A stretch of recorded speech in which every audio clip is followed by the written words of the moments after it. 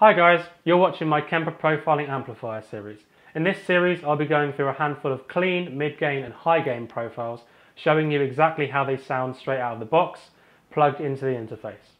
There's also a separate video in this series detailing why I got the Kemper in the first place and how I use it in my professional work.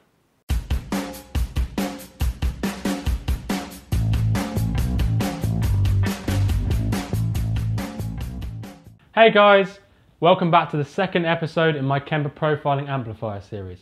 A series that's designed to show you guys how the Kemper sounds plugged straight into your interface using some of my favourite profiles that I use in my professional work. I just want to say thank you to everyone that checked out my last video. I got about 650 views in the last 2 weeks, which has been the most amount of views I've had in a short period of time so far. I also want to say hi to all the new subscribers and I hope you enjoy my channel. So today's video is all about mid-gain and great breakup tones. I'm going to be going through 3 of my favourite profiles from Britt, showing you exactly how they sound and telling you why I like using them. Specifically, we'll be going through the Texan profile, a profile of a Mesa Boogie Lonestar, one of my favourite amplifiers, a Vox AC50, a great British amplifier, and finally a Rock SP50. The Mesa Boogie Lonestar is one of my favourite amplifiers of all time because of its versatility. It's got a really warm, rich, thick, clean tone and a brilliant, smooth but really articulate overdrive channel. Britt's Texan profile is no exception to this. It's got a really tight focused mid-range that gives you plenty of articulation and attack. If you roll down your volume pot, you can get really warm but also chimey, clean tones. Brilliant for a lot of things like the Police if you were going to chuck a chorus on it, but also really good for jazz if you're going to use the neck pickup. This profile is incredibly diverse and incredibly dynamic. If you dig in a little harder, you get a brilliant breakup tone, but at the same time it's really responsive to the volume pot. For a little bit of extra juice, if you engage the compressor, it brings everything together, but at the same time retains the articulation and the attack that you wanted in the first place. If you engage the boost, you get a brilliant, just warm, smooth rock rhythm tone. So this is why it's one of my favourite profiles. The Rock SP50 is one of my favourite all-round rock rhythm tones. I really like the voicing of it. It sounds quite British, but at the same time has a little bit of American flavour to it. It's really articulate and really dynamic. So if you roll back your volume, you can still get great clean tones. As the Rock SP50 is so responsive and so diverse, I would specifically use it in a lot of alternative rock scenarios. It's got just enough gain that if you hit it, it gives you that really nice crunch. But the moment you roll down your volume, you get a really nice, warm, articulate, clean sound that's perfect for verses. Finally, the AC50 profile is everything that we love about this British amplifier. It's glassy, it's bright, and it's really articulate. I find this profile brilliant for if I'm having to get some sort of Andy Summers tone. It's really glassy, articulate sound is perfect when you put a little bit of reverb, delay, and chorus on it.